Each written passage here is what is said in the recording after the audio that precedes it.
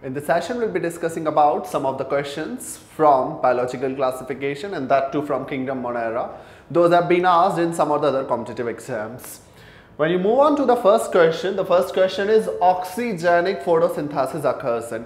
Now, oxygenic photosynthesis means the photosynthesis which releases oxygen. So, it will only be what you call coming, then CO2 should react with water. When CO2 reacts with water, apart from the glucose formation, what comes is oxygen, and that photosynthesis is called oxygenic photosynthesis. So, oxygenic photosynthesis is the main feature of higher plants. Bacteria, they actually don't release oxygen. I've told you that they are anoxygenic photosynthetic. But I've also told you that cyanobacteria, they have evolved the oxygen on the earth. So from cyanobacteria, they are similar to plants because they also have oxygenic photosynthesis. So you will have to look forward for the name of a cyanobacteria. If you can look, all these three are actually photosynthetic bacteria. What is cyanobacteria is oscillatoria. So oscillatoria is the correct answer for this particular question because oxygen was evolved from this particular cyanobacteria, from this the cyanobacterial members, and that is how it has been seen in higher plants also. Moving on to the next question, the motile bacteria are able to move by. Now if you can look here, mesosomes, if you remember, that's what you call invagination of cell membrane towards cytoplasm. And that was responsible for DNA replication, mitochondrial activities in bacteria, like mitochondria is not present, so some activities like respiration and all were done by.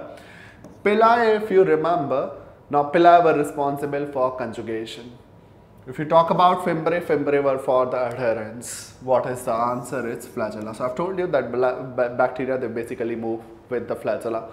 So this, the correct answer for this particular question is the bacteria, they actually move by flagella. Coming to the next question now.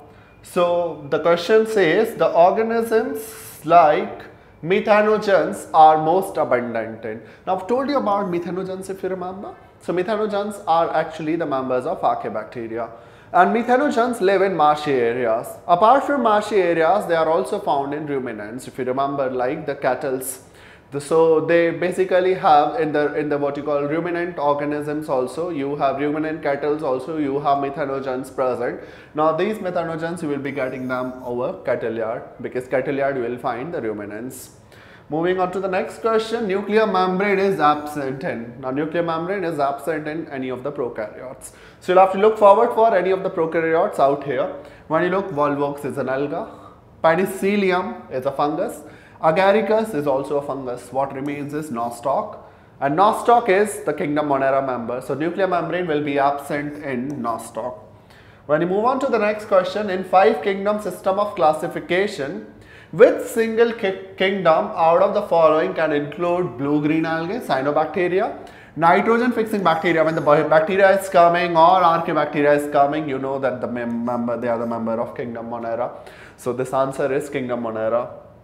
When you move on to the next question, this is very important question. I've always told you that maximum nutritional diversity is present in Kingdom, what you call Monera, because I've told you they have autotrophic, they have what you call phototrophic or chemotrophic. When they have heterotrophic, they can be saprophytic, symbiotic or parasitic. All these modes are present only in bacteria. If you talk about Plantae, autotrophic, fungus, heterotrophic, Animalia, heterotrophic. So most of the mode of nutrition are present in Monera. So Monera is the maximum nutritionally diverse kingdom. Moving on to the next question. The question is, for the first time the bacteria were observed by. I've told you that Anton van Leeuwenhoek was the first person who observed bacteria and called them as animalcule. So the answer for this question is Anton van Leeuwenhoek. Move on to the next question. Chromosome in a bacteria can be considered as one. I've told you the bacteria is actually having the circular DNA, and this circular DNA is regarded as chromosome 1. Like the chromosome, your cell, the DNA is regarded as 46 chromosome, but bacterial circular DNA is regarded as 1 chromosome, and that 1 chromosome is GC rich. GC rich, it's for guanine and cytosine content. So bacterial DNA is always GC rich. It is rich in guanine and cytosine, and it is always circular. So the answer is the first one. We move on to the next particular question. The transformation was discovered by, you remember, like 3 sexual reproduction methods in bacteria?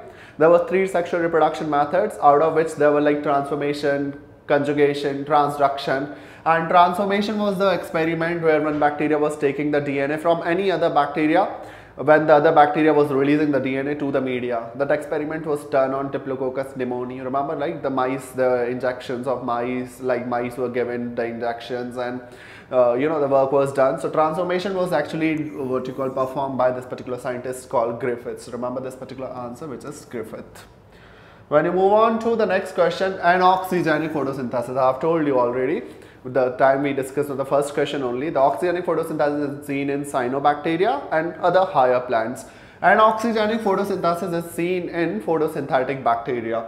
So when you talk about Chlamydomonas is an alga, Hulva is an alga, Spirogyra, it's an alga again. So all the alga will have what you call oxygenic photosynthesis.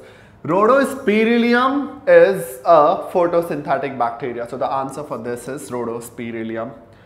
Move on to the next question. The structure which perform the function of mitochondria in bacteria, very important. In our body, mitochondria is there to perform the functions of respiration, to perform Krebs cycle, ETS, and yield you energy. But bacteria are prokaryotes, and prokaryotes don't have any other cell organelle apart from ribosomes, I've told you. So who is doing that particular function of mitochondria, or who is preparing what you call the energy in case of prokaryotes? So for that you have mesosomes. If you remember, the cell membrane was taking enfoldings towards cytoplasm, and these enfoldings are responsible for what you call the respiration or the activities which are done by mitochondria in eukaryotes. So answer is mesosomes. Move on to the next question. The mycoplasma, the statement you will have to find which is wrong. They cause diseases in plants. I've told you they do. They are also called PPLO. Yes, they are pleuropneumonia-like organisms. They are pleomorphic, many forms. They occur in many forms. That is also true, and because of that, they are also called joker of microbiology. They are sensitive to penicillin. This statement is wrong. They are not sensitive to penicillin. They are resistant to penicillin. I've told you, because they don't have cell wall. They don't have peptidoglycan layer. When they don't have peptidoglycan layer, penicillin, which actually inhibits the chain between NAG and NAM of peptidoglycan, cannot be inhibited by here. So what happens is they become resistant to penicillin. So the statement is wrong.